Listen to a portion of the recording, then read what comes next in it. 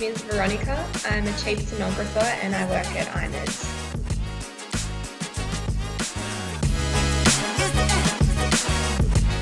I work as a sonographer at I-MED. I've been with the company for about 10 years, but I've been doing the chief role for about 3 years now.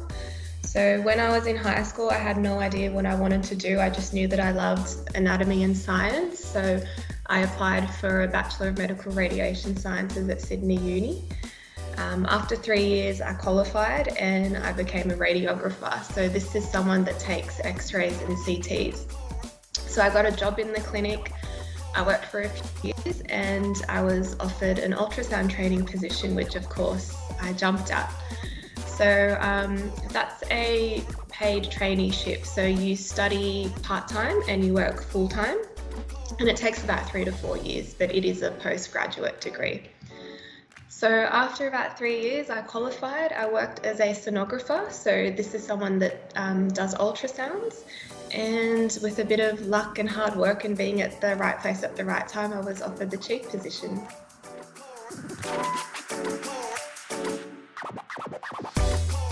So I'd say one of my career highlights would be becoming an ultrasound tutor.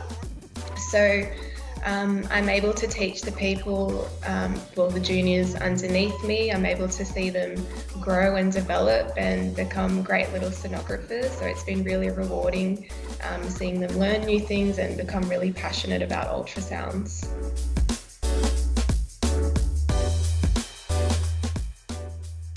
So I-MED works really closely with the unis. With the unis, you're required to do 6 to 8 weeks clinical placement blocks, and that happens a few times in a year. So we usually get uni students come to us, they spend the 6 to 8 weeks with us and they work one-on-one with our team.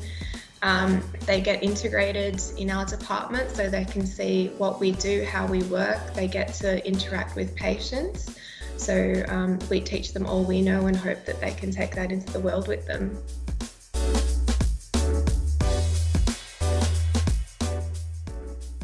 So I was lucky enough to be given the opportunity to learn ultrasound. Usually when you work as a radiographer for a few years, I-MED will give you the opportunity to either progress your career and learn MRI or ultrasound. So you interview for that position, and if you don't get it that year, then of course there's a chance next year afterwards. So we're always trying to learn and develop and make sure that you reach your full potential.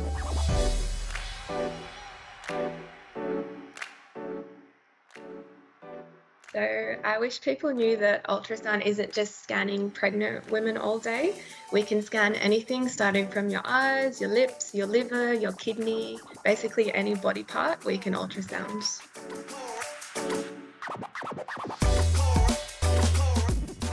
So working in healthcare, you need to be a really caring and compassionate person.